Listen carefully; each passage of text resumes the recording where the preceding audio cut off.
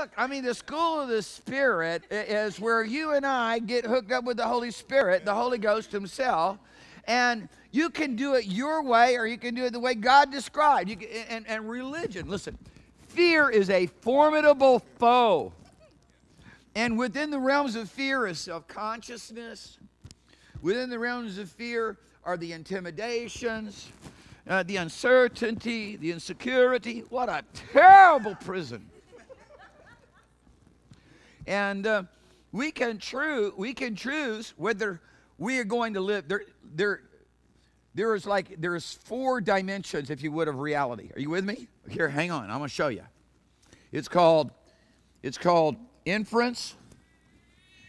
It's called anecdotal. And it's called fact. And it's called truth. In the realms of the inference, the anecdotal, and the fact is the realms of imagination. Okay? So you really could break that down into two zones. Imagination or reality. Fantasy or reality. And when we talk about reality, I'm talking about absolute reality. Something that, by and large, intellectualism as a whole would reject.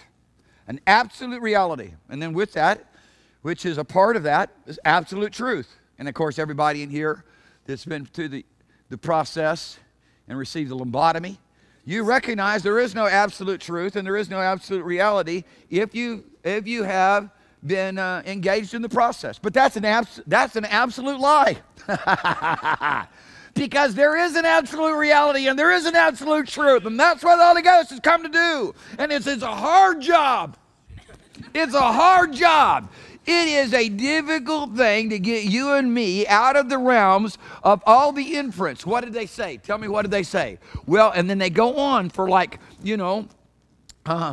go on for 10 minutes saying what they thought you said, and then in the last 5 seconds, they may actually hit on a little bit of what you really did say. And so we treat Father that way. If you were able to pay attention to a newspaper or the news media, what they'll do is they'll take 1% of a fact. They don't even have the truth. They'll take 1% of the fact. They will embed it with anecdotal.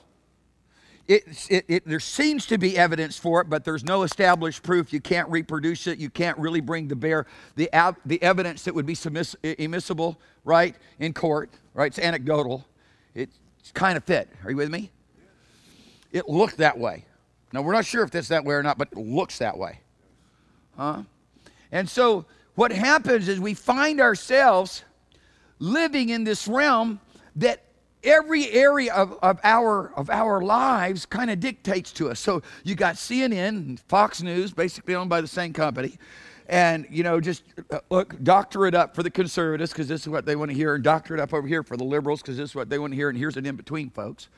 And so they take 1% of fact, and then they doctor that up, embed it in anecdotal, so it's believable. It's more believable. Yeah, that kind of makes sense. It's got to be logical, otherwise forget about it. You're an idiot. And then so it's embedded in anecdotal, and it's all spin or inference. Now, do you feel comfortable living your life that way? No. Well, then you're going to have to stop doing it. And somebody said, what on earth are you talking about? What do you think? Huh? What do you think? That we're doing with our time. You think we're all checked out? No. I think that you're immersed in a realm of humanity, and you're immersed in a realm of experience that you're going to have to find an exit door to. You have to break away from. Now, the Lord lays out for something that is very, very challenging. His Word. His Word tells us how to act and how to behave. It's fine to forgive everybody so long as you're not hurting. It's good. It's good to have mercy and to forgive everybody as long as that person didn't hurt you. When we're not hurt, boy, we're preaching a sermon, man. This is good. But as soon as we're hurt, as soon as we got a spirit of offense, you can't, though you know it's truth, you can't apply it. You think. Well, the Holy Ghost has come to fundamentally establish us in truth. And that's not subjective, which is a very wonderful thing. Because somebody can't come to me and start telling me a bunch of stuff. Folks, some people are challenged by me in my relationships because I'm always asking questions. And unfortunately, I ask them some challenging questions. And, why do you have to question every time? Because it's good. I can come to more full understanding. And I don't say this, but so can you. Okay? Because if we're asking questions and it's about the purpose of coming to a full understanding of things, well, my goodness, that's extremely valuable. However, in our lives, we got all these circumstances, all this situation, all this information that is coming to us, and it's mandating our absolute approval. And if we're not careful, we've got a reflex, and we're actually doing it subconsciously. We're approving it. We're saying, yes, that's accurate. Yes, that's what they did. Yeah, that's what's going on. Yeah, that's what I need. Yeah, that's what I feel. And it's imagination, man. In fact, the Lord says, and if you want to understand how to walk in the Spirit, if you want to understand how to mind the things of the Spirit, how to have the mind of Christ, how to function in this realm where all of these other things are trying to impose themselves on us, and it's running interference of clear vision. It's running interference of discernment. If you get emotionally compromised, you cannot discern nothing. Well, I want you to realize that it's right. I want it to become apparent reality to you, because that's the more important issue. And I could actually help you understand where you actually are emotionally compromised, if you would like. But what happens is when we start getting down to that level of exchange, hey, keep it general. Keep it general. I'm here in the school of the Spirit here. I don't want to get picked on. Okay, what happens is we decide whether or not we're interested in running around the block or being trained for the Olympics. There you go. Okay? Yeah. Are you listening to me? Because anybody can get out and run around the block. I think you could be like 500 pounds potentially and run around the block. But to train for the Olympics is wait a minute. Everything that you do, every movement that you make, everything's costing you a second, a millisecond, a microsecond. Everything. Huh? Everything, every posture, every muscle tone. And so it's like super critical. Well, the Holy Spirit wants to be super critical of us. Well, I want to be in the school of the Spirit, but I don't want to be no super critical stuff because I just can't take it. Why can't you take it? Because you created an imaginary world for yourself. And the Holy Spirit wants to come and blow the thing up. And no one wants to listen to this. Come on, man, let's get into the word of knowledge. We're trying. I don't want to say it. We're trying. We want to get you, and really, I want to get you out of the imaginations. I want to get you out of the fear. I want to get you out of all this spin. And I want you to get you over here into this place where you're just consecrated to the truth. And how do we get to learn the truth? The Word of God tells us. He tells us the proper behavior. Everything else is going to be an imaginative thing that's going on. It's going to be a subjective thing that's going on. And you just don't want to do it. You don't want to get caught in that monkey trap. You know what a monkey trap is? The monkey reaches in to the cage. He grabs the banana. And now he's trapped. Huh? Because the power of his desire is greater than any other impulse that he can have. All he's got to do is let go of the banana, and he's free. He's not going to let go. All he can think of is banana in mouth. So, the person can walk right up to the monkey and throw the net over him. Because all he can think of, there's a net. I'm getting ready to be captured. Banana. I got to have banana. And we don't want to believe that we could possibly be like that. But unfortunately, we all are. And the only possibility of exclusion is the Holy Spirit.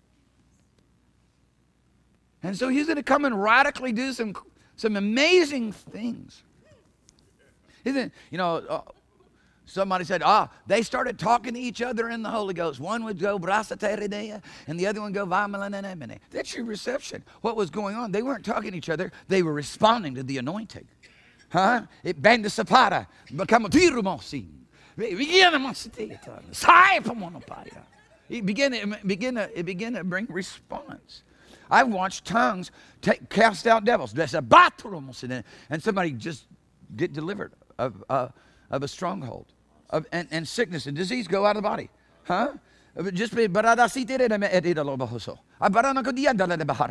Bring wisdom and revelation. Result in the word of knowledge. Change the atmosphere so a greater level of miracles can work. I mean, it's when I was with some preachers the other day. Some of you heard me say this already, but I'll say it again because I really mean it, and I want you to understand it. And I was talking to them about being translated. I said, yeah, I practice translation all the time. Because I've got some things I want to do, and I got to be translated in and be translated out. And they're like sitting there looking at me like, how do you practice translation? And one of the dear brothers preached, been a Assembly of God preacher for right at 45 years, and just a wonderful, lovely man of God. And I said, well, you really want to learn, dear brother, how to do this? And he said, absolutely. I've never heard anybody practicing translation. I said, I'm going to do it for you right now. Are you ready? I'm getting ready. Are you ready? He's like, I think I am. What's going to happen next? I've never got to see anybody going to show me how to practice translation. What are you going to like start vaporizing on this? Man, you going to start transitioning in and out? Are you going to disappear for a couple of seconds and then reappear? What's going to... And I just started... Of course, I built it up. I said, get ready. Because the whole atmosphere is going to change in here. We just got finished eating. I said, the whole atmosphere is going to change. So I really built it up. And then I started... And then everybody immediately got it. Because it's true. This is the school of the Spirit. It is the first gift without limitation. It's the entrance gift. It's the one Satan fights the hardest. Huh? He wants to come along and bring all these other things that will impress folks around you. Very few people are impressed when you start there's really not, they're not drawing near, they're getting further away. Especially if they're religious. And, you know, I have some of my, you know, so many people in my family are ministers. And I have cousins that are, you know, Northern Baptist preachers, you know, Christian Missionary Alliance. And boy, if I start speaking in tongues, they file out the door, the devil. You know, and they're kind of, because they've been taught, you know, this manifestation of an evil spirit. No, it's the Holy Spirit. And, of course, they don't file out the door anymore because they don't even come over.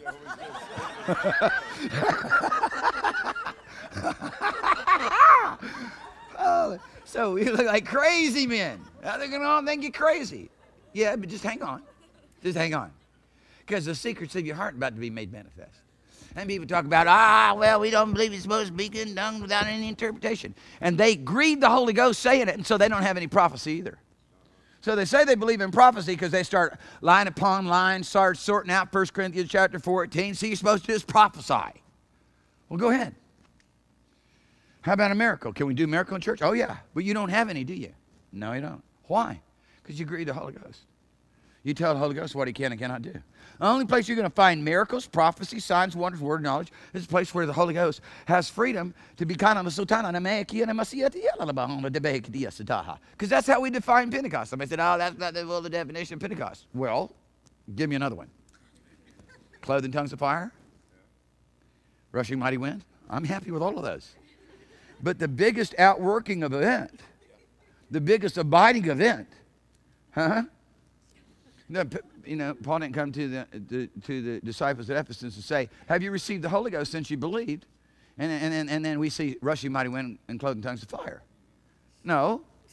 We saw total amanidid, and they all began to speak with other tongues. Same way with Cornelius' house when Peter went there. We understand these things. You don't have to have some, you know, brilliant person come break this down for you. It's just too simple. It's right there before us. Though we do not understand it, it doesn't fit within the framework of our perception. anecdotal. Doesn't fit within the framework of our inferences. Doesn't fit within the framework of what people call facts. Huh? Facts and truths are literally realities apart from one another, for the most part. Truth is very, very, what God said in His Word is truth. You may have zero in your bank account, and that may be fact, but God said, I provide for you everything that you have need of. That's truth.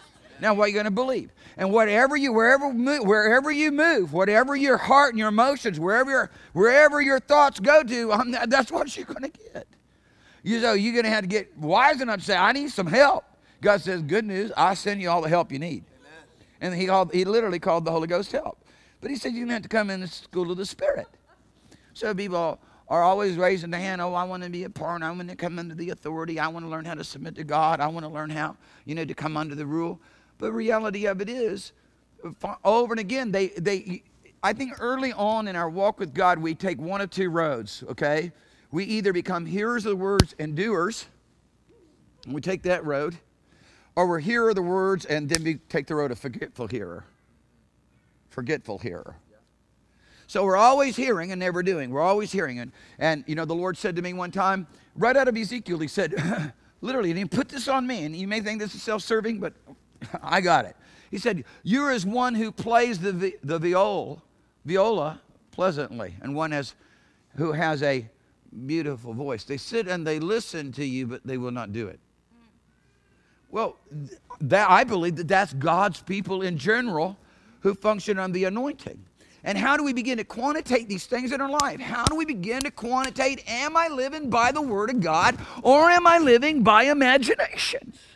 Am I in the realm of reality? Because you're not going to get the Holy Ghost to play pretend. He needs the Spirit of truth. He's not hooking up with partial truth. This is the biggest challenge for people to step in the school of the Spirit, and people don't want to do it. So what happens is a familiar spirit intercepts them. I wish Gustavo was here tonight. Because I told Gustavo, I said, you go nowhere. And if you do, this is what's going to happen to you. 1, 2, 3. And then all of a sudden, a person functioning in a church under the influence of a familiar spirit begin to give instructions, names, almost like addresses, literally names, situations, and then said, go ahead and do it. Huh? Listen to me. We've got to watch out for these things, people, because you can start operating in something that looks like a word of knowledge. It's not a word of knowledge at all. And almost killed Gustavo because he almost died. I mean, they barely resuscitated him. Everything I said happened so quick, and I thought it was going to actually take a little bit longer than it did. 1, 2, 3. Bang, bang, bang. Point, point, point. This is what you do. I was speaking to him out of the realms of the Spirit of the Lord. I devoted myself. Wait, I understand the foundation. The foundation is I want to live in truth. I want to hear the Spirit of truth. I don't want to live in a partial truth. I don't want to live in a mixture. I'm ready to just have my heart right. I just want it. I want it your way, God, and your way is very clear. Bless them who persecute you. You're going to have some help to do that. To walk around with a pure heart so you don't take offense from anybody. Come off it, man. You're going to have some help because your imaginations, your spin, all these things are going to get involved, and it's going to emotionally compromise you. Huh? It's going to spiritually compromise you. And I don't care how much you want to walk in the Holy Ghost. I tell you, there's a lot of people in hell that meant to do right. It's just true, people. It's just true. We just have to just get real sober and say, you know what? I'm going to walk in truth. I'm going to do what God says to do. Hallelujah. I'm going to learn how to keep a pure heart. I'm going to learn how to not have offense. Hallelujah. I say, well, I really want to, somebody said to me, well, I really want to understand how to be in submission under authority. I said, the last thing I need is another text message and another email.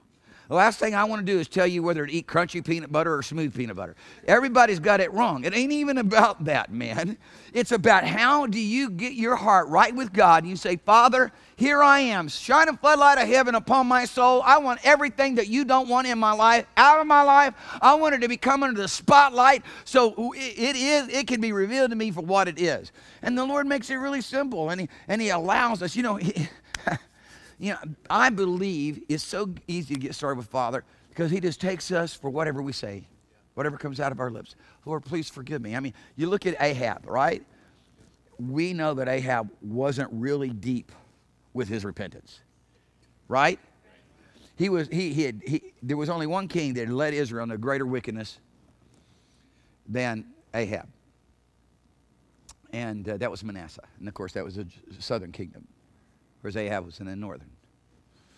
And, but yet when he repented, and so really from the fact that the northern kingdom, no one outdid Ahab. Ahab was married to Jezebel. And he let Jezebel rule, and whatever she said, he did it.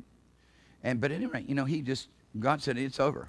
And he put on sackcloth, and he put on ashes, and he repented. And what did the Lord? Lord's such an easy touch. He said, look at Ahab, how he repents. I'm not going to do what I said I'd do. This is how the Lord is. And obviously, his repentance wasn't very deep in his heart. And it's like the Lord just kind of leaves that, He just leaves it. Because obviously, Father could look in and see. Say, you're not serious. I'm sure that at that moment, Ahab was serious. And Father took it for what it was. Because we know that Ahab backslid no sooner than the Lord said, I'm not going to do it. It's just the goodness of God. God didn't backslide. So, but we have to listen to something. The Lord says, I'm going to put fire to your heart. I'm going to put the test to your heart. And he says it in a radical way. He says, silver is for the furnace. And tin, and also says it was gold, but just use tin for this particular example, is for the smelting pot. But the heart is what I'll try. I'm going to try your heart. And so we find ourselves getting in challenging situations that the Lord actually allowed to be set up for us. And what he's wanting us to do is he's going to say, are you going to walk in your imagination? Are you going to exalt your imagination as supreme because you figure your spin, your anecdotals, your inference, you really believe you've done wrong. It was wrong direction. It was just wrong. And then you got a wrong attitude. Then you're emotionally compromised. Now you're hearing from God, you heard nothing. I've watched so many years. I was pastoring for 35 years. I've watched so many people do interesting things. And one of the most interesting things that I know of is where people come sit in the meeting and they never do anything God said. Because here the Lord takes an anointing and he declares his word and he speaks it in general so that there can be specific application so that people can grow. He leaves everybody, he leaves the sensational out of it by and large to bring the reality to bear about it being on the inside of us wanting to do it. Real motives. And people come and they'll hear, they're hearers, they never do it. Or rarely do they apply it. And then all of a sudden they come to you and tell you that the Lord told them that they were supposed to go start a church down the road. You gotta be kidding me. Look, I said to people, I said, look at me. Can you see me okay in here? Do I look stupid? Do you think that I'm stupid? You haven't obeyed God one single time since I've known you. And now you're telling me God's speaking directly to you? When you haven't hearkened to his voice for all these years, and now he's talking to you and you're the only one who's hearing it. You know what? You're living in la-la land. Imaginations run wild. Well, people, I have to emphasize this because I want you, God wants you, you want you to step into the realms of all this beautiful, glorious things. You want to be laying in bed at night. Father, come give you a vision, come minister to you, revelation, and it don't end up an entirely different word by morning. Because it got all mixed up with your mixture and your imagination and, are you listening to me? He segregated us under the truth to teach us his truth so that we become in every way responsive to that which is reality, which is only defined in his presence. Truth isn't relative. Facts are. That's relative. Truth isn't. Truth's absolute. The Lord tells us how to forgive from the heart. He shows us how to walk free from offense, how to have a pure heart. He gives us the rules of it: humility, trust, lowliness, meekness. But where do you find in your life? Where do you find in your life that you're able to quantitate this? I think it's challenging for people to realize that it's difficult for them to include God in their life 1 hour a day in Bible reading. It's challenging. Nobody believes that about themselves. Until all of a sudden somebody's hovering over top of you saying, okay, have you got it done? Where are you at now? Huh? We always have all the reasons. Legitimate excuses in our own minds. Huh? But, we're keeping God first. We're keeping God first. Well, what happened? Let me tell you why we couldn't do it. Okay? Because we needed clothes. Because we needed food. Because I never found anybody in this category who missed supper. I never found anybody who missed breakfast. They got over to the grocery store and got it done in their schedule.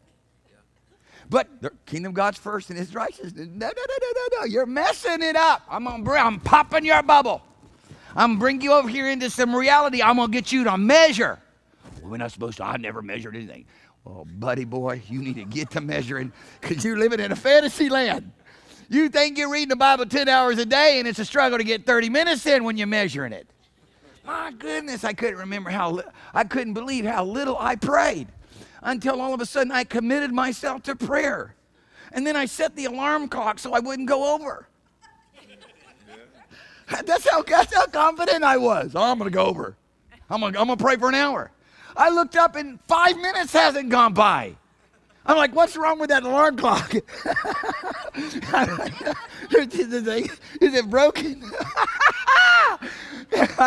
Yeah, because relativism is a terrible thing. Huh? You're on a hot stove. 1 minute's an eternity. Are you listening to me? You're holding hands with a pretty girl, and now, my goodness, hours or seconds. Are you listening to me? The relativisms of our lives. Away with it. God the Holy Ghost come to try to help us. And he's saying you're going to have to stop doing what it is you're doing. I'll change your heart. I delivered you. I'll give you a new heart, a new spirit. But you got one thing you're going to have to do. You're going to have to learn how to recognize the difference between me and you. You're going to have to learn how to recognize yourself. And every time you take offense, and every time you hurt, and every time you got your reasons and, your legitimate excuses to have a problem with somebody, because most everything is relational. That's why love fixes everything. Most everything has every problem has at its center a relationship. That's why love fixes it. And it's not a kind of love that you and I are going to find within ourselves. Innately, in other words, innately. That we were born with. We're going to find that as a supply from Holy Spirit. And so now we're going to have to all of a sudden understand how beautiful and how impactful and how beneficial a dialogue is. And when we begin to dialogue with the Holy Ghost and we begin to talk to him, we see a need and we don't look to it in ourselves, or we don't get all silent about it and remorseful and meditative, but we ask the Holy Spirit. The Lord says you have not because you ask not. And then when you ask, you're asking an imagination. That's what he says. I know most King James Bible said you ask amiss. An imagination. A fantasy. Huh? That you may consume it in what? Can you fill in the blank? In your own lust. Well, you know what? That's a big moment of confrontation and encounter with God.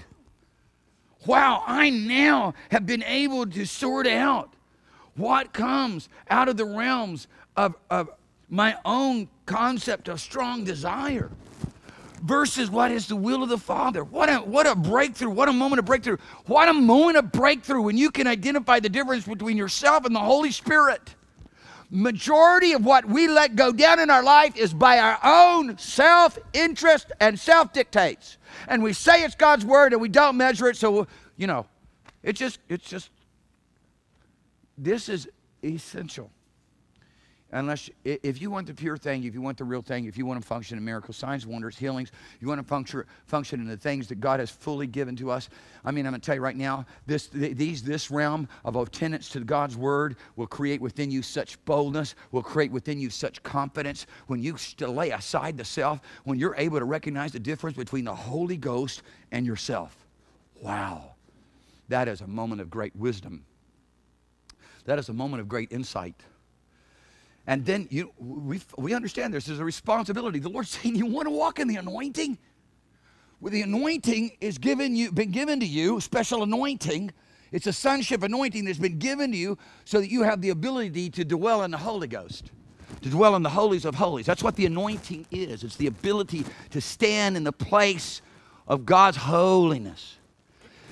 So Father, He's given us this ability to stand in His place and now to be led by Him, to live in Him, walk in Him. But there is a function that you must be willing to do. You must deny yourself daily. And now, religion puts a spin on it.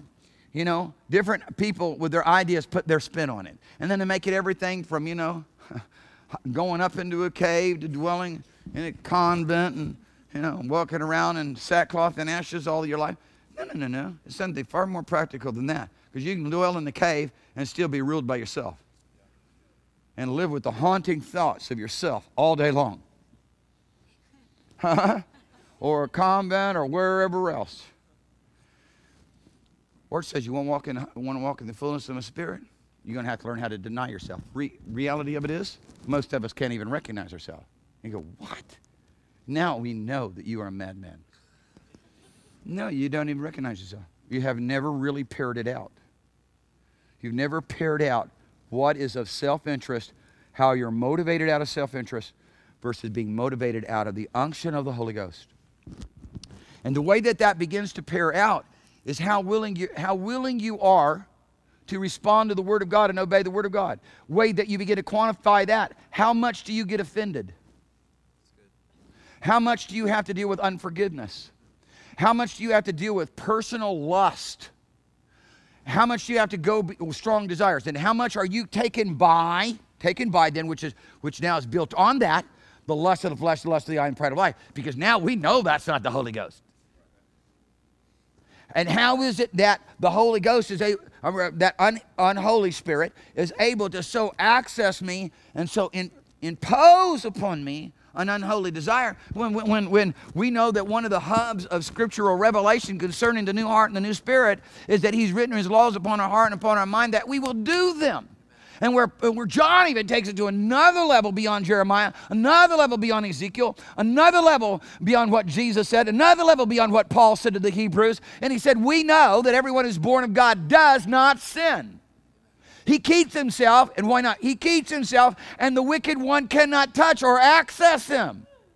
And then he says to us, he says, hey, let me give you the secret. The word abides in me, and I've overcome the wicked one at every point. Thy word have I hid in my heart that I might sin against you. The entrance of the word gives understanding. You know, and somehow we don't connect those dots. And circumstances and situation and self-interest so runs interference that we're having a hard time finding 1 hour a day to read the Bible. But in our imagination, oh, no, man. 2 hours easy. You know, an hour? Oh, there's an hour? You're kidding me. Somebody walked up to you and said, hey, do you think you could read the Bible faithfully 1 hour a day? Well, of course. Try it. Let me see. Because my experience is that's not true. My experience of watching people for 35 years, that is not true. God is prioritized to the very bottom in most cases, while out of their mouth they're saying, I'm seeking first the kingdom of God and His righteousness. And it's complete and entirely verifiably, quantitatively imagination. So that's why Paul said, and emphasizes this in 2 Corinthians. He says to us, the weapons of our warfare are not carnal, but mighty through God. Or literally, the weapons of our warfare are not of human ability, but they are God power at work with us. To do what? To pull down strongholds. What are strongholds? They're not just demonic influences. That's cultural reference points. That's the way that you've been conditioned. That's how you were taught to interact on the playground in elementary school. And it's not necessarily wrong, some of the things that were taught there, but there was a framework there that is wrong. And you got to be careful. God wants to, somebody said to me one time, I was in the jungle somewhere, and they said to me, you need to be sensitive to the culture. I don't care nothing about your culture. You watch what God's going to do now, because I'm telling you, I care nothing about your culture. I'm not come here to bow down to your culture or bring you Western culture. I've come here to declare the kingdom of God culture. It's a whole other realm. It's another culture. I've got to be sensitive to culture. I come here to cast your culture out you. I've come here to totally tear down your culture. And if I told you some of the Indonesian culture, you'd go, praise God. I actually had an anthropologist say, oh, you guys are doing these people such an injustice. Are you kidding me? Do you know what they do in their cultic worship to the demons they're trying to appease? Give me a break. You think that's good for their kids? Give me a break. You think getting sliced up and cut up in so many different ways and burned and psychologically tormented and harassed, let down into a dark hole and covered up, give me a break. I come here to break the power of that thing. Huh? I was so blessed by John. He just called me up. He's in Havana right now. He's getting all the pastors together. And some of these guys from the big missionary, whatever, Pentecostal place, you're going to have to be real sensitive to their culture. He just turned and looked at him. He said, if I were sensitive to their culture, God would do nothing. God will do nothing in this place.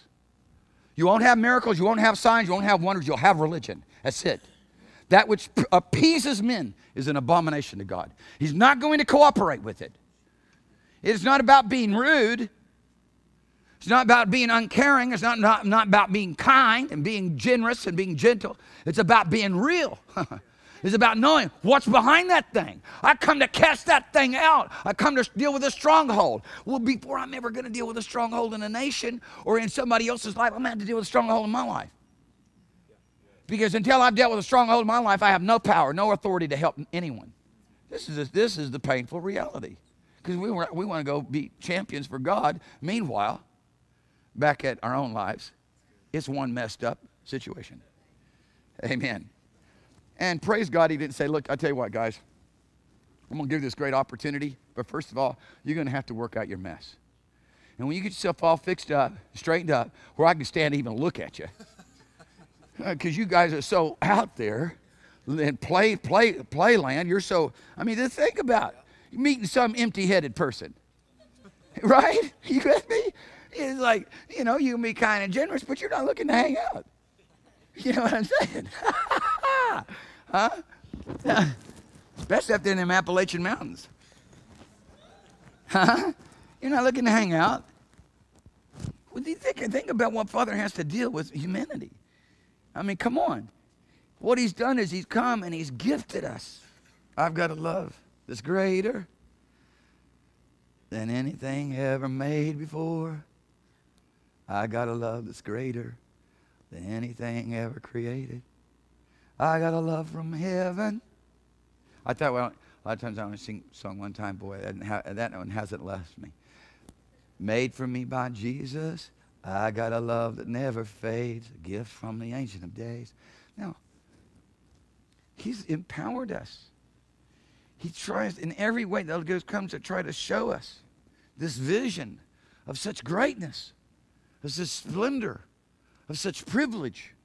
And if we mess up and violate that opportunity, that heavenly vision, that Holy Ghost interaction, that message from heaven, that download from God, that operation of Christ Jesus in our life, if we somehow prioritize that or didn't put it where it needs to be, how is God going to be able to speak any deeper words to us than that?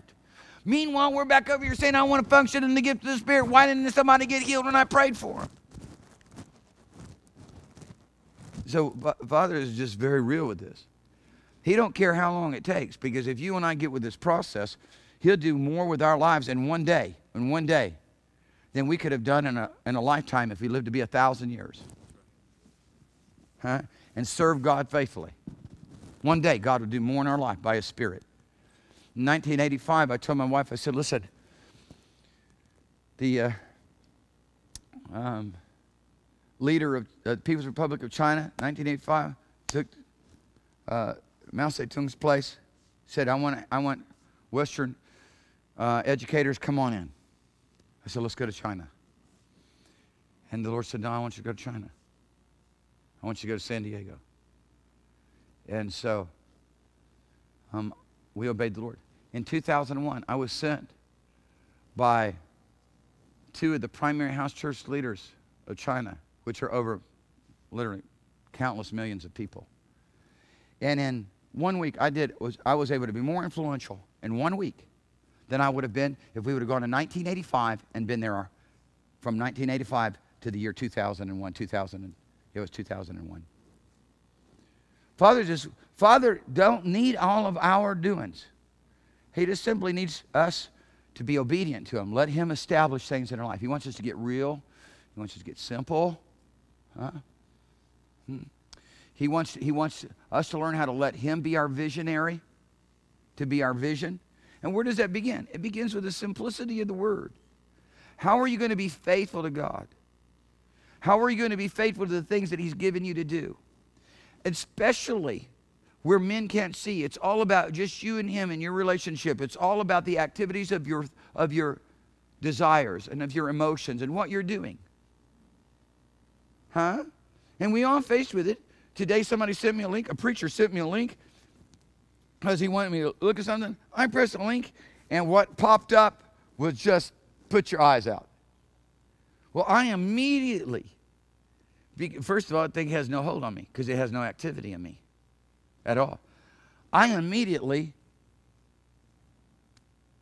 as soon as I could find the delete button, because both eyes were practically put out, I'm like, you gotta be. And I immediately turned the thing off as quickly as I possibly could.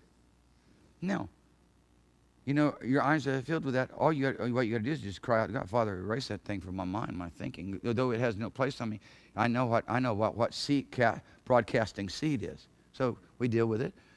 We sponge it. We eliminate it. We don't allow any activity of it. And so I recognize, my goodness, it's just one of those moments. Today I had one of those moments. Look at what people are constantly being saturated with. And because on my iPhone, I have protections. So he would send that thing to me. I don't trade hit my iPhone, it won't come up. On my iPad, I've got all the protections. Every protection is there. Just on my computer, I didn't have those same kind of protections, so the thing came up. Well, I'm thinking about how many people don't have protections, how many people haven't set limits, how many people are carried about by this thing because they've never understood the difference between lie and truth, demon spirits and the Holy Spirit. I mean, I praise God that most of you, if not all of you in here, have begun to fully deal with that reality, because I'm telling you, a lot of those who call themselves believers, call themselves born again, they've never dealt with the reality, the absolutism of lie and truth.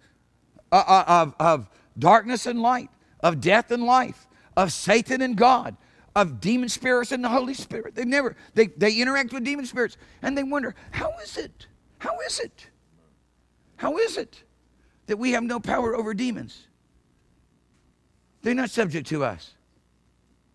And so then they make doctrines up to where we don't have the same power over demon spirits, because they got to make doctrines up that fit their own experience.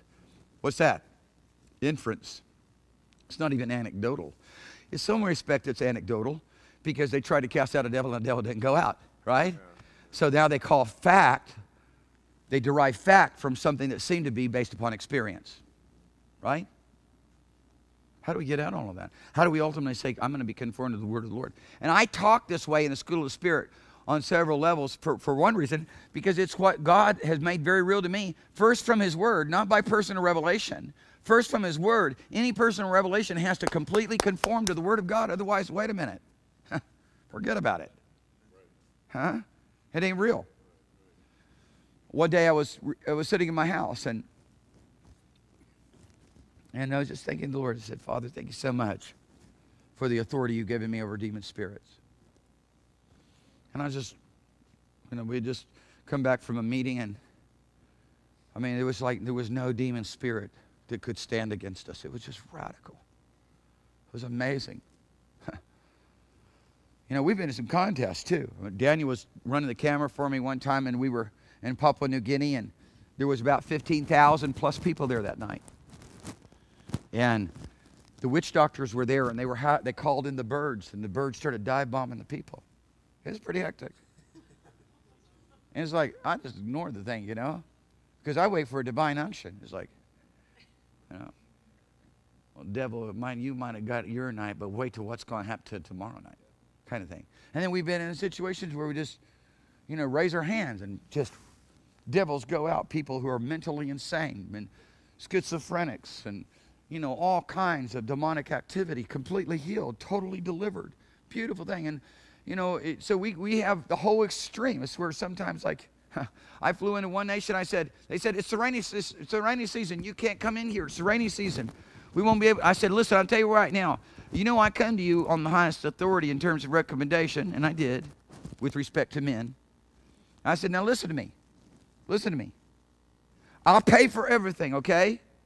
And I'll tell you right now, when I come, and I come in the middle of rainy season, when it's full set in, as soon as I land, it will quit raining. And then know the Lord sent me, and we'll have a great move of God. And it happened. There's other times I've gone in. I said, when I get there, it won't rain. And I got there, and it wasn't raining. And then, like the second day, and there's a downpour. It wasn't really a downpour. It was just sprinkles. But for me, it was a downpour, because I'm standing there going, Father,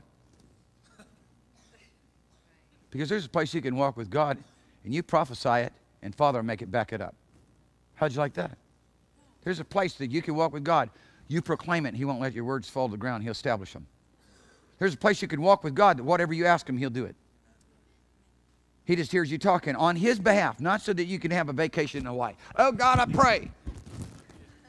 I mean, maybe there's some places that you can get to do that. Now, I must back up, because I've heard some people, that's walk with God, and they didn't have a vacation for a long time, and they asked us some specific things, and they got it. And my mama told me about a person who had such a miracle anointing, and he took her out for a date one night. She was one of the great Pentecostal churches of America in Chattanooga, Tennessee. He took her out for a date one night, and he sat there and said, now watch this. You see that car over there? The lights are going to come on right now. Boom, lights come on. Okay, lights go off. The lights went off. Huh? That's what he did to impress the girl he took out on a date. And other such things. Now, what we're going to see is he would declare, a truck with, a pink cab and a white, whatever, getting ready to come down the road. There it is. My mom wasn't really that impressed, but she related the story to me from the time I was a little guy, different stories like that, just to help me understand. When you get into a place, there's a place you can walk with God in total abandonment that is quite amazing. Father has made a realm available to us that we think is fantasy, because we live in fantasy. God has made a realm to us that we think is inaccessible, because we've made ourselves inaccessible to him in many ways. Think about it. I'm talking about you can go to work and work 10 hours a day, and God the Holy Ghost could be right there on your lips and filling you every part of your being. Huh? Or you can go to work and get immersed in the realms of a stronghold of demon spirits, and you don't even know where it's coming. You're getting hit blindsided because people around you are giants for the kingdom of darkness. And you don't know how to be a giant for the kingdom of God. And you're getting hit with all kinds of demon power. People, we're going to have to understand the practical realities and beauty and splendor of what it means to walk in the Spirit, because, hey, listen, Job may have had a hedge, but we've been baptized in the hedge. And there is a place of inaccessibility if we're willing to walk this thing out with God. You know, Jesus said to the disciples, he said, pray, otherwise you're going to end up being overcome by temptation. You're going to be taken away, led astray like a you know, an ox to the slaughter. He said, pray lest you be led into temptation, taken over by, you know, led against your will, as it were. And you say, well, you're just talking about that night. No, it's every night. It's continually. Jesus went out and began to pray. And I'm going to tell you, listen to me. Because unfortunately, this has been the fall of many men. How are the mighty fallen? Huh? How are they that had the anointing upon them cast down? Huh? When Jesus had some of the greatest miracles in his ministry, it just so happens to be highlighted, he went and prayed all night. A lot of people do it the other way around. Huh? When they don't have anything going on, then they're going praying all night, seeking God, oh God, help me, help me. And then all of a sudden, they have a great success, and now they're reveling in it. Huh? It's time to, you know, it's time to celebrate. Ooh, looky here. You're going to have to understand. You have to understand the enemy you're up against here. You're going to have to understand the landscape of the battle. You're going to have to understand your desperate need to rely upon the Holy Ghost and how to move past all the self-interest and all the circumstances and all the influences around you to be only focused, laser focused on the Holy Ghost. There are spiritual activities that have been, you know, that have really been far underrated, and they're the topmost. The Word of God, His Word, His life, His Spirit. I've been privileged since a young person, a little guy, to be able to be around the mighty men of God, those people who had the greatest anointings of their generation, even up into the present day.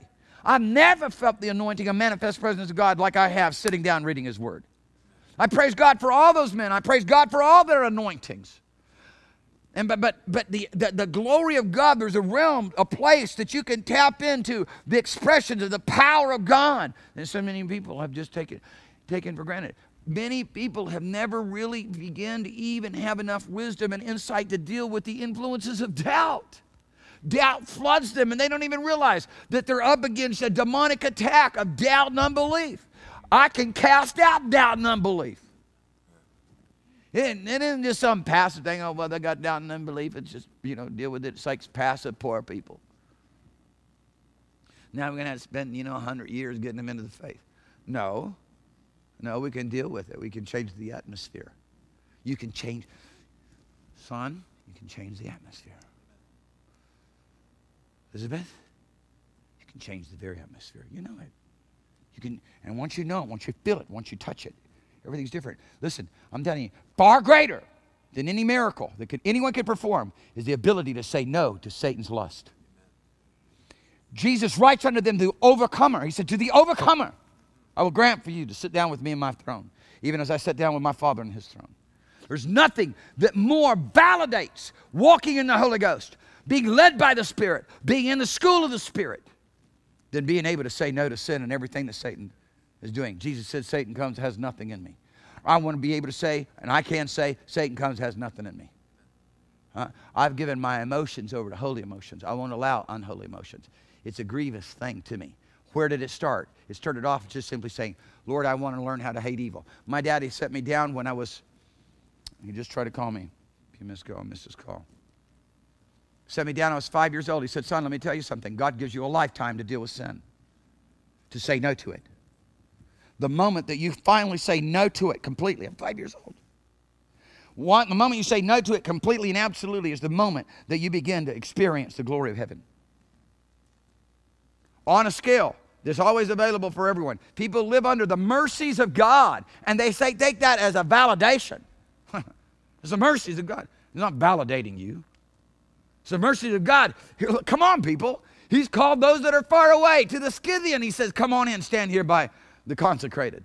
That's what he said. Think about it. Scythians, the people of southern Russia, modern-day southern Russia, most vile people alive in the day of Paul. Read about them historically. Vile people, the most wicked, immoral people.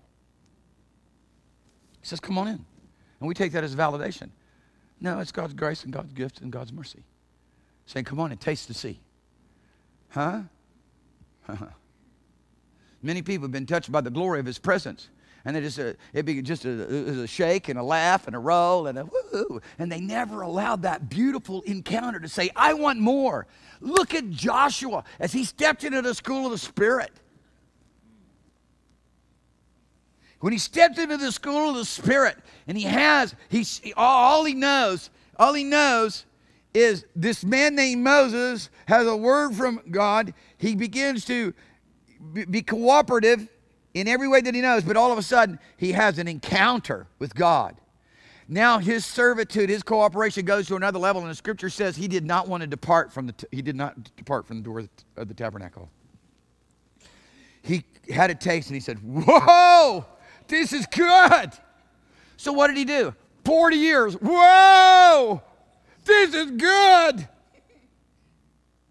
He wasn't saying, well, God, why don't you use me? Where's my position? You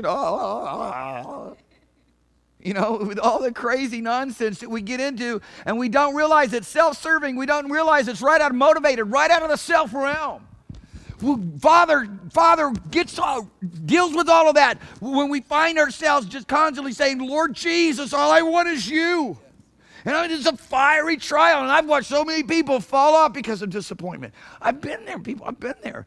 I've been there. Look, before honor, there is, believe it. Before honor, there is, what is it? Ouch. And this big humility. I've been there many times. I mean, one of the places, and I can look back and I can see where I easily missed it. But at the same time, I can tell you where I got promoted. I can tell you events. I can take you to the calendar. I can show you actual events that took place in God that I could have missed out on if I would have had the wrong answer. I had my dear friend Carlos Anacondia here for 10 days. And we were having, about 5,000 people in the meeting every night outside. And Sunday rolls around, and I'm thinking, we don't have enough people to fill up the two front rows. This is going to look pathetic. And man, I'm going to tell you, it was decked out. We had a platform that was right at 5.5 foot tall. Well, I mean, it was big. It was giant. It was, it was probably what? It was probably a 50 by 75, 50 by 100 platform. It's huge. Speakers, we had it all. We just had it all. And I get to the meeting, front 2 rows, the front row was not even full. And you have 5,000 chairs out there. I went and sat down in my corner. And I go, Lord, why do you have to humiliate me like this? Because I had already said in my heart, I said, look, I don't want to make the people go and take and move the equipment and what we need back over into the church, because at that time our church was a little over, the main sanctuary where we met in was a little over 20,000 square feet. 20. Set 2,000 chairs easily. And Lord, I don't want to go move things back over there, and everybody's off because they've been in meetings 10 days. Who needs to go Sunday morning? Right? Goodness, we already got bonus points. And I sat down in my corner and I said, Lord, why? I'm not doing nothing. I'm not singing. I'm not doing nothing. Kind of thing. I'm not, I was there. Why me? There's 2,000 people easy that could be here this morning. Where are they? What reality of it is the Lord made sure they stayed away. Just for me. And the Spirit of the Lord spoke to me and said, why are you doing this? I mean, I got busted. I busted. For you, Lord. Just for you. And of course, as soon as the Lord said that, I got up, man. I preached like I was preaching to, 50,000 people. I got up, I whenever I grabbed the guitar, I didn't feel like a fool on I didn't feel like the prophet running around with his bottom showing. Or the fool on the throne. court just on the throne. You know what I'm saying? It's great. Satan creates those circumstances for us. I'm on this big platform in front of 5,000 people. 5,000 chairs. I'm on this big platform in front of 50 people.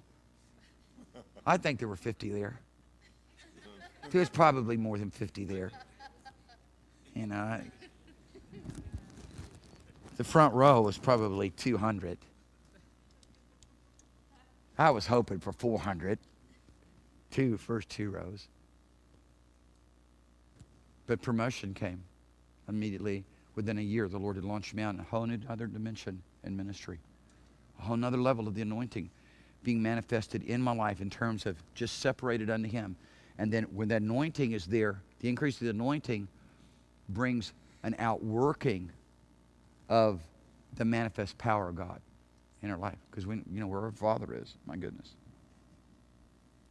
Can you hear what I'm saying? You hear? You understand about School of Spirit? You want to learn how to prophesy? Don't want a mixture. Huh? I was just reveling back to this other story. I was just reveling, Father, thank you for so much authority over demon spirits. And the Holy Spirit spoke to me. He said, I want to bring you into a place where you can see with greater accuracy the things into the future. The Lord said it to me a couple of times. Some of you have heard me say this because, you know, when God speaks, you say it over and again because it's true. He spoke. Well, it's not imagination. Papa spoke to me. Huh? There's things that the Lord, when Father speaks to you, it isn't just some kind of a thrill. You run on it for years. I mean, I've run on words from the things that the Lord told me He was going to do in ministry in San Diego for more than 30 years. I was at one word from heaven. And when you get a word from heaven, you can run on it for many days. You can run. The Lord spoke to me, I want to show you with greater accuracy what those things which are going to be in the future. I said, Lord, I want to learn. I want to show you with greater accuracy the things which are going to be in the future. Father, I want to learn. I want to learn. And the Spirit of the Lord said to me, I want to teach you about holiness. And I'm dialoguing with the Lord like this. And I said, Lord, holiness? I did a whole commentary on the book of Leviticus. I was raised in the holiness movement. Holiness? Isn't that my subject? Come here, I want to teach you about holiness. That day, the Lord defined holiness for me in a way that I never understood. He said, holiness is being here with me in the holies of holies. And I stepped in, I just began to step into a realm saying, Lord, I want that. He said, well, you're going to have to leave all this other stuff behind. That's the point, the struggle. You know, I was on my way to medical school. And then, you know, I was on my way to pursue my own life, you know, and the things I wanted to do. And, you know, I began to think, well, you know, I'll be probably more suited to doing, you know, clinical research. And so, you know, just devote my life to school, do MD, PhD, and that's a devotion of your life to school. And somebody spoke to me and said, you have to begin to move in the things which God called you from, separated you from the womb to do. And I tell you right now, I felt like going in the bathroom and throwing up. I got sick to my stomach. I said, there is no way. You talk about bitterness in my belly. There is no way. I've spent my whole life being a son of a preacher man, and I'm not going to put my kids through that. And I'll be a supporter of ministry, but a supportive bro, but I'm not doing it. And Father calls us many times to wonderful, glorious things, and it's all bitterness on the inside of us. Huh? There's trepidation. We feel like we've got to give something up. And that's a great thing to do. I mean, there's been many, many times I've been ministering by the Spirit of the Lord and just begin to call people into complete abandonment, to leave everything and follow the Lord Jesus. And have people come to me and say, well, I'm telling you right now, when you begin to say that, I just started feeling sick in my stomach. Yeah, you know why? Because you're holding on to your life in this world. You know how I know? I would experience exactly what you're doing and experiencing. I told the Lord how I was going to live my life and how He could fit into it. And anybody who hasn't done that is in denial. And we want to get you out of denial and bring you into the promised land. Amen. Hallelujah. out of denial and into the promise. Amen.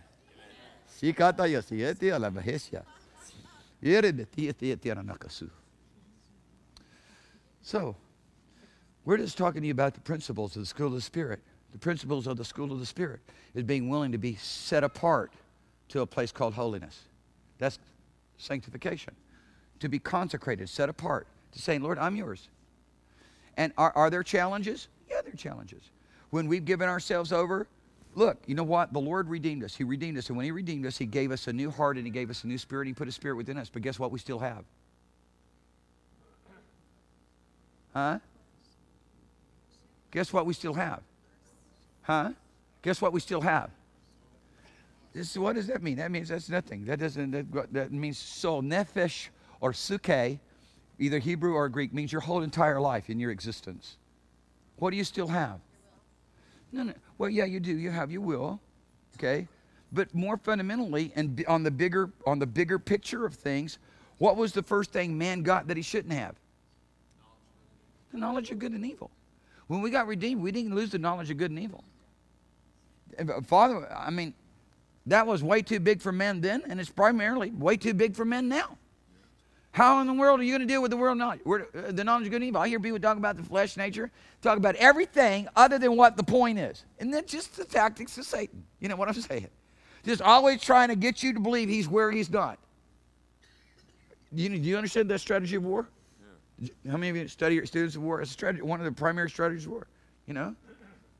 The knowledge of good and evil is what's got to be confronted here. Father said, you can't have it. It's mine. You can't have it. Men disobeyed, got it, too much for him. What did God do? He didn't just give us a new heart and a new spirit. He gave us the Holy Ghost. So now we living in the Spirit can learn to choose good and refuse the evil. Watch Jesus. That's what He shows us. He shows us the school of the Spirit. His diet was what? Milk and concentrate milk. What's his butter? Huh? Right? And honey. Your law is sweeter than honey in the honeycomb. The word of the Lord is likened unto honey. The word of the Lord is likened unto milk and unto butter. And his diet, a strong diet of these things. So that why? So what he could do, learn to do what? Choose the good and refuse evil. To love righteousness and to cleave to the ways of God. How? By the word of God. By the divine nature. He wasn't baptized in the Holy Ghost. He had the divine nature. He was born with the divine nature. Do you understand? Does everybody understand that? He was born with a divine nature. He wasn't born with a fallen Adamic nature. You understand that? People don't get this. They don't get it. They're trying to build a foundation on a lie or trying to build a foundation on a half-truth. And they're never going to get anywhere down the road with God. Father gave us a divine nature when we were born of the Spirit. He gave us the ability. He gave us a new heart and He gave us the new spirit. And He gave us the ability to be submitted to His word and to be taught by the Holy Spirit. Beautiful. Baptism of the Holy Ghost is to empower us. But we already, at the very new birth, at the very onset of the new birth, we have all the ability now to recognize we can do nothing of ourselves. So we're totally dependent upon the only one who knows how to handle the knowledge of good and evil. And we don't recognize, wait a minute, we have to, with our own will, draw a line and say, wait, evil's not even a choice for me. It's not even an option for me. And thus resist Satan steadfast in the flesh. Right? Yeah. No. In the faith. Okay. We have to learn how to resist him steadfast in the faith. We have to learn how to resist by the power that is at work on the inside of us. This glory from heaven, a total dependency on Christ in us, the hope of glory. Come on, let's understand. But if we don't define these things, listen, I'm telling you, I watch over and again how people get stuck in the rut of trying to do it out of human discipline, out of human ability. Okay? Have you begun in the Spirit to now be made perfect by the flesh? Within that framework, that word means human ability. Jesus was manifested in the flesh. You understand that? Was he manifested in a fallen nature? So you got to understand that there's different applications by denotation of the word flesh. And I'm not going to get into that. I'm just laying the foundation and the basis for the school of the Spirit. The foundation, the basis of the school of the Spirit is truth. What is truth? God's word is truth. We want to understand it like God said it, not how various different, theologues, denominations, traditions have brought it down to us, because we can't get nowhere with that. Somebody says, soulish nature. Show me that in the Bible. Show me that in the Bible. Jesus is as much in my soul as he is in my spirit. The idea of a soulish nature and that God is only interested and participates with pneuma, spirit, comes from Gnostics. It's Neoplatonism. It's a doctrine of Aristotle. It has nothing to do with the Word of God. It's because Thomas Aquinas took Aristotle and put it to Christianese, and it became church philosophy and church doctrine. And I can take you back and show you the pages. Because you can't show me the pages in the Bible that espouses the stuff that we believe. I can show you in the pages of Thomas Aquinas that espouses this stuff that everybody teaches and says that this is what the tradition of the church. Somebody said to me not too long ago, said, you can't rewrite history. I said, I'm not rewriting history. I'm not rewriting your history. I know what your history is. I'm defining to you what the Bible says. And there's a big, gigantic difference. Are you rewriting history? I'm not rewriting history. I'm defining what the Bible says. I know what your history is. I know you by, and then, I don't want to go into that.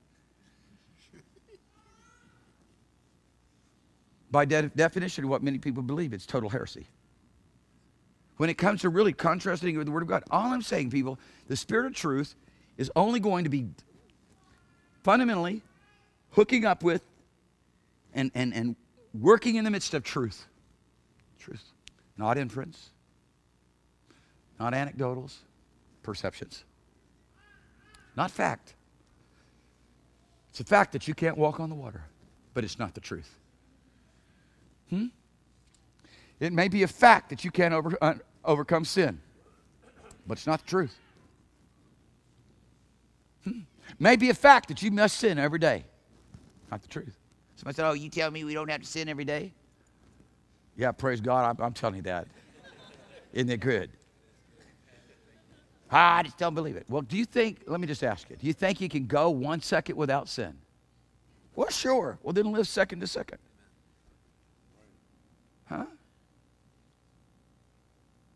I mean, I would even bring that up. Can you think? I'd even go ahead and explode that a little bit for you. Do you think you could so live in the Holy Ghost for 1 hour that you'd be so saturated, so overwhelmed, so filled up, so yielded, so submitted that you could go with sin without 1 hour? Huh? Go without sin for 1 hour? Absolutely.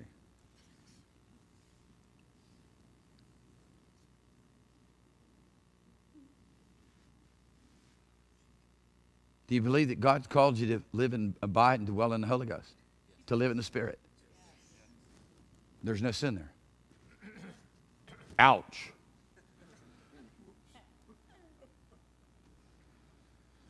Well, bottom line of it is, before that's ever even going to be a possibility, you got to believe it. I've had people that come back and say, well, you got to give people time to mature and grow. Absolutely. But I mean, at some point in time, after 50 years, and we're parting the whiskers to put in the bottle, someone's going to have to grow up. We're going to give people time to grow, mature. Give me a break. We got to lay aside the sin, the weight and the sin that so easily besets us. Get her done.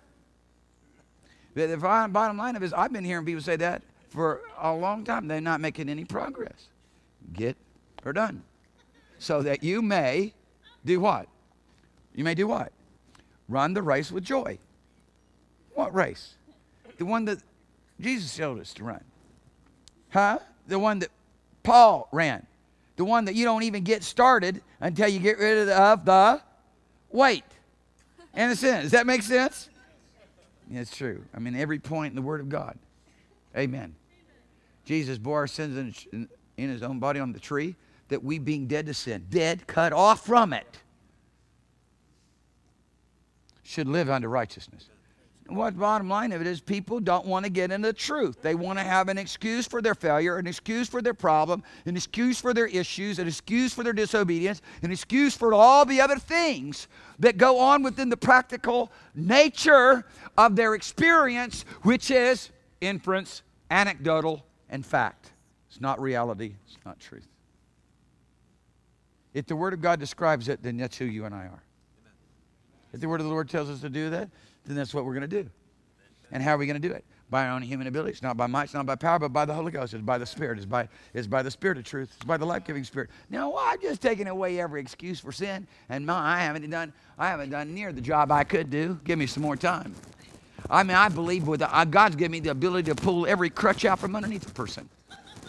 Every place that people try to stand, to say that they got to live under demonic influence, and they just can't live without it. You just understand. It's just too good.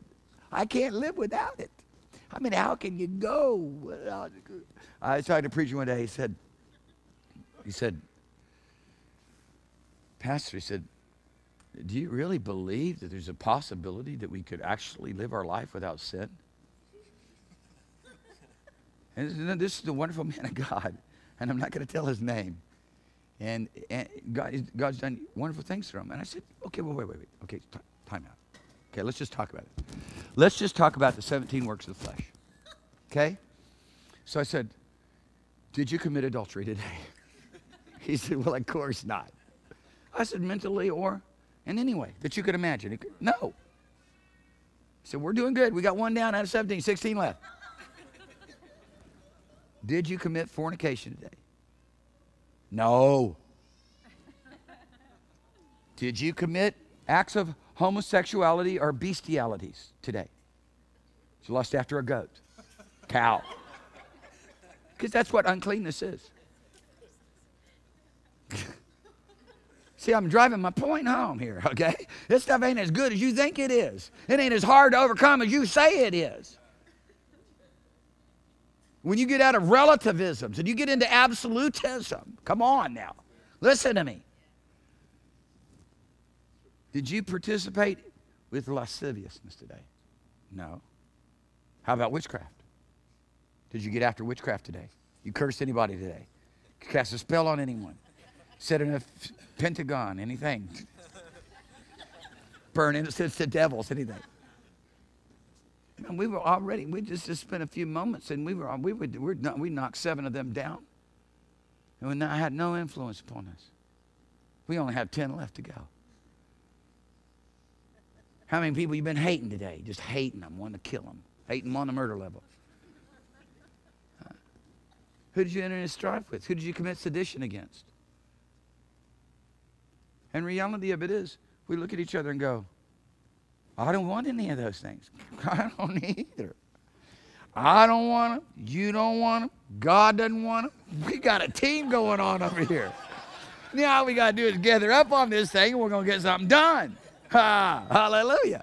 Now we're going to have to make God a bit bigger than Satan.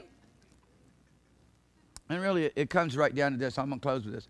Because, I was just telling John this, because he's having to deal with different things in Havana. But, when I was in Japan, I'm there on the 47th floor of the tallest building, the biggest city in the world, in Tokyo. And I said, Lord, and I was upset, man. I was broken. I was messed up. I'm saying, Lord, this just ain't right. You look very, very small here. And Satan's very, very big.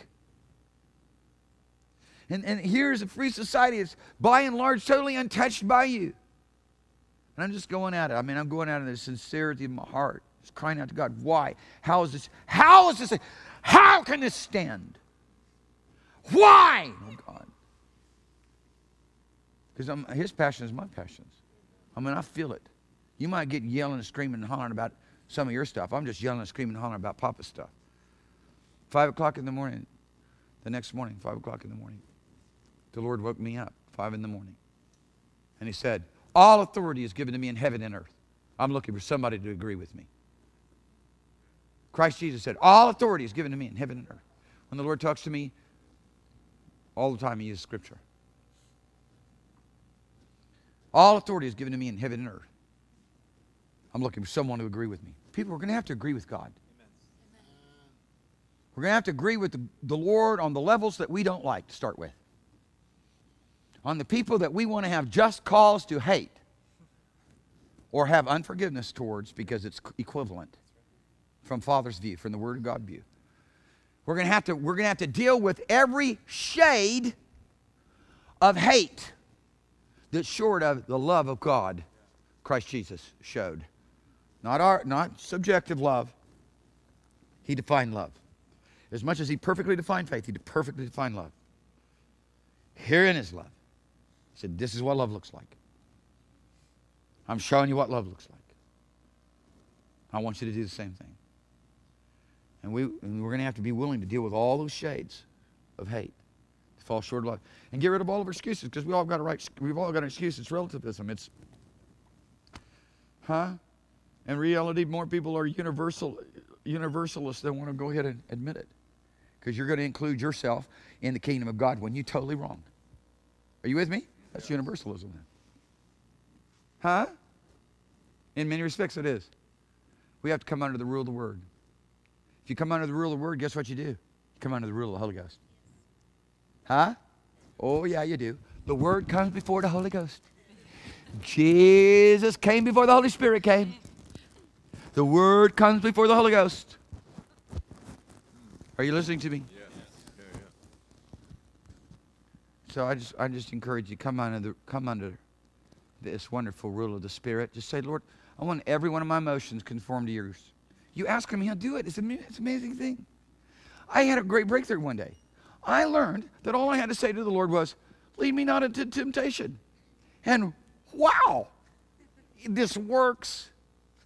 This works. I ask, he does it. And now us begin a whole new divine activity of the Holy Spirit. It's almost like the Father's waiting for us to give him permission to bless us. I'll say it again. It's almost like Father's waiting for us to give him permission to bless us. That we just ask according to his will. Father, lead me not into temptation. Deliver me from all the evil. Because yours is the kingdom. Yours is the power. Yours is the honor. Yours is the glory. You in charge. And so he says, I'm going to show you how now. I'm going to show you. I'm going to lead you in the way. No temptation is given unto man except for the Lord's made a way of escape. Hallelujah. And a whole new dimension of Holy Ghost activity began in my life. To where that when I would begin, when there was a temptation out in front of me, you know, God knows everything we're going to go through in a day. He knows what we're going to encounter. He's really amazing. He's brilliant. And then all of a sudden, the Holy Ghost began to make intercession through me and prepare me. Oh, he's so good. He's our keeper. He'll keep us.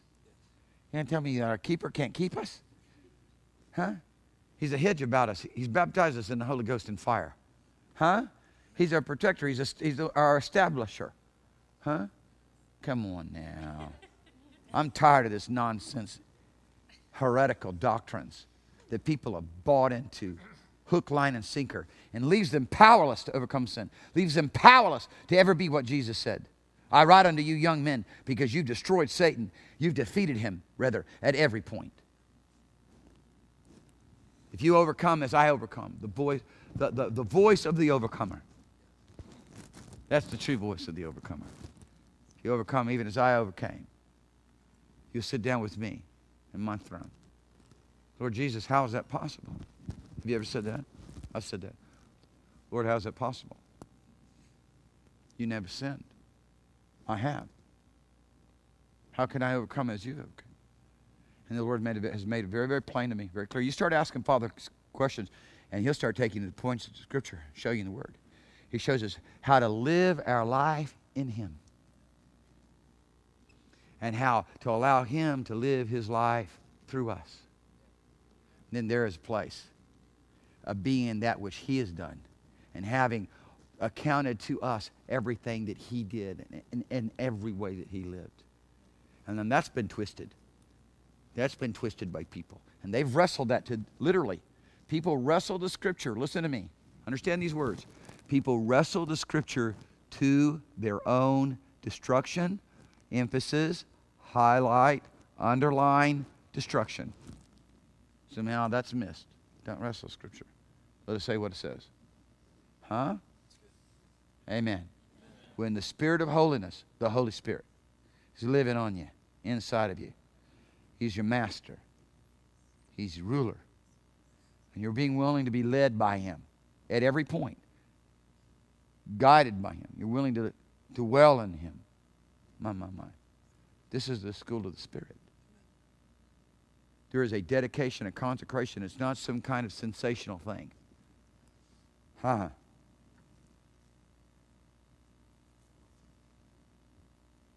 It's the living life. It's the living, practical life of the Lord Jesus. It's beautiful.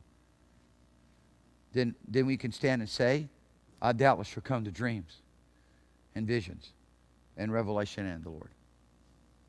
Then you can just stand and say, I'll go ahead at any time needed. I'll function in all the gifts of the Spirit. And there's more than 9. Believe me. Paul just emphasized 9 gifts of the Spirit in 1 Corinthians chapter 12.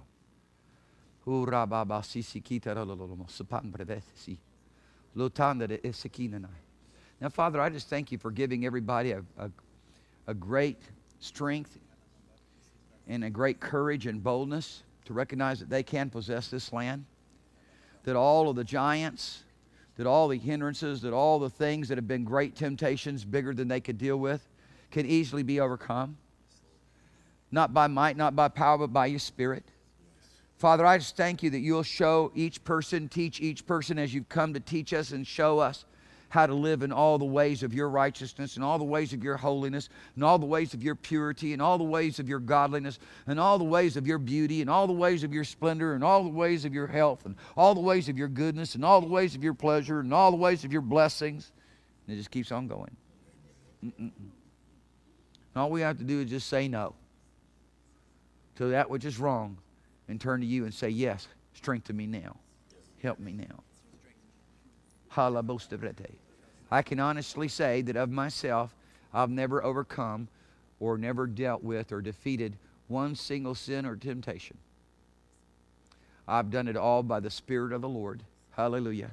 I've done it all by His help, by His grace, by His divine power and ability to find myself living this wonderful life, being blessed with my Elizabeth, Ruth Anna, Daniel, Joshua, Allie, Anna, Naomi.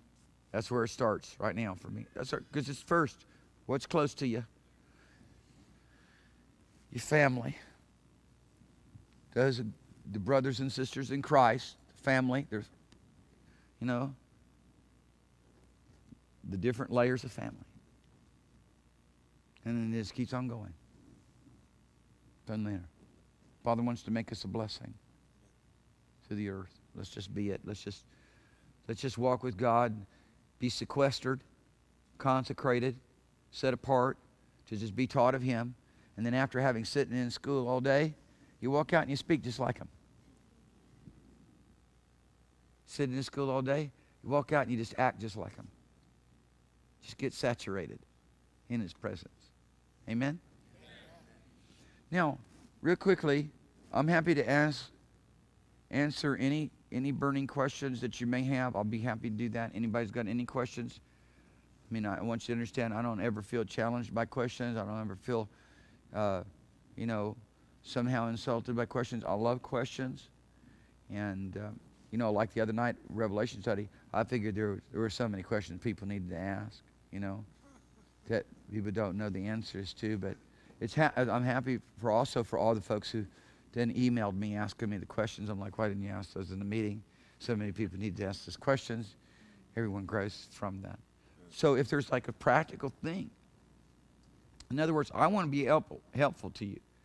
And the way that I want to be most helpful to you in walking in the school of Spirit rather than training, because, I participate in training you to prophesy.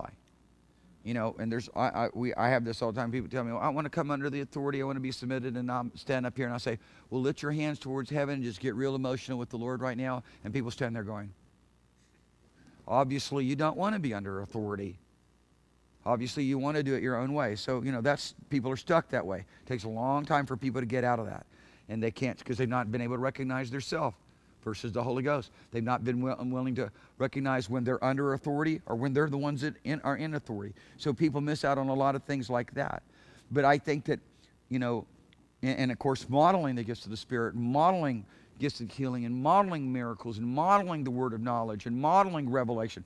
There's no replacement for that. We're going to give ourselves to that and to do it by God's help and grace even more effectively. But I want to help you on the point of where you're dealing with temptation, where you don't know how to deal with this. This thing's coming at you, and it comes at you, and you just get taken out by it. I want to help you. You can come to me on a personal level, on a private level, you know, however you want to come. You can do it on a general level. Well, what if you're dealing with this? What if you constantly having to confront a controversial, adversarial people? How do you manage that? I want to be able to help you in very practical ways, but you've got to be willing to come out and ask. By and large, I wait for people to ask, because when you ask, you're the most receptive. When you don't ask, you know, we don't know what's that going to result in. So I want you to just feel, you know, free to ask me, to say, look, I'm dealing with this problem. How do I face it? Because we've all dealt with the same issues. There's nobody here, and there's not a single person here that you're dealing with something that someone else hasn't, that all the rest of us don't deal with or have dealt with. And I'm going to give you an example. Anybody in this, you know, people that were, so many people that I know who were addicted to smoking cigarettes.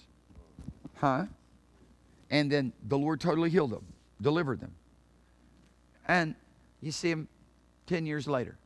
Are you still fighting that temptation? What temptation? Well, you know, your addiction to cigarettes.